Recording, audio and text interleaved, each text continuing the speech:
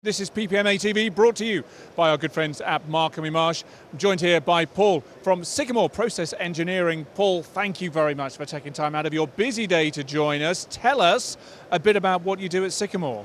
So thank you for interviewing us. Sycamore Process Engineering, we bring we're experts in end-to-end process solutions, working in dairy, food and beverage industries mainly.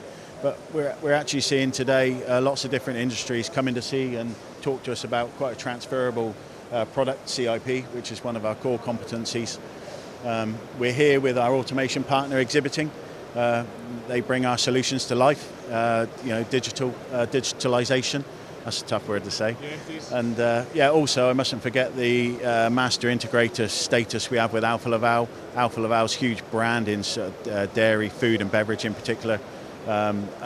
Brings a lot of technical support which we can then pass on to our customers with automation, heat recovery, energy efficiency, optimization of existing plant and also new equipment as well, such as CIP. Yeah, let's dive a little bit further into the whole CIP thing, because I know that's an area that you're focusing on this year. Also, a lot of your customers are focusing on too. Yeah. So we're lucky enough to be able to get our hands on one of our CIP sets we built. It's actually raising a lot of interest. Many customers, it's very transferable across the industries.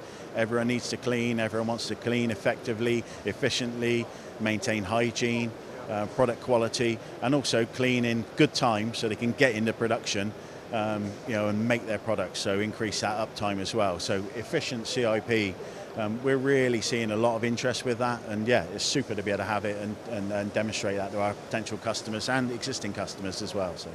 Exactly. What are your customers giving you in terms of feedback about the challenges that they're facing? Is it technical challenges at the moment? Is it investment challenges? Different challenges economically for sure at the moment. What are the barriers for them, do you think? Yeah, I would certainly say there's been a huge push on OPEX, efficiencies, CO2 emissions. We need to look at new innovations. We've got partnerships with membrane filtration. Partnerships with Alfa Laval, with our automation.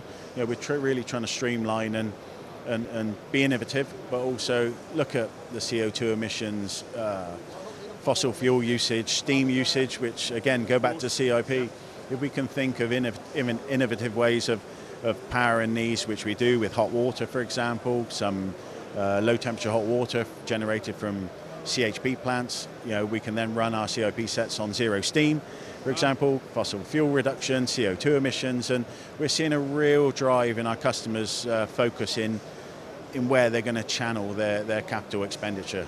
So it's interesting times for it. It is interesting times, and I also find it very interesting in a way that it's taken struggles, it's taken difficult times for everyone to really focus on the efficiency, and it's a shame maybe we hadn't had this focus on efficiency until economically, but also for supply chain reasons. You mentioned CO2, for example, how difficult that's been to come by over the last two or so years. Now, however, we are grasping that nettle, and we are making the most of the opportunity that the difficult times have presented us with. Yeah, absolutely. Yeah, I mean, all of our customers have got their own sustainability goals, yes. But we're also being asked for what are our sustainability goals as Sycamore Process Engineering. How are we going to be able to aid them with theirs? But we're getting asked more and more now. So what are your goals? So we're collectively we're going to come up with the right solution. And I know it's a big drive for us as a company, right across the board for OPEX, which is great, and we're really pleased to be a part of that. So.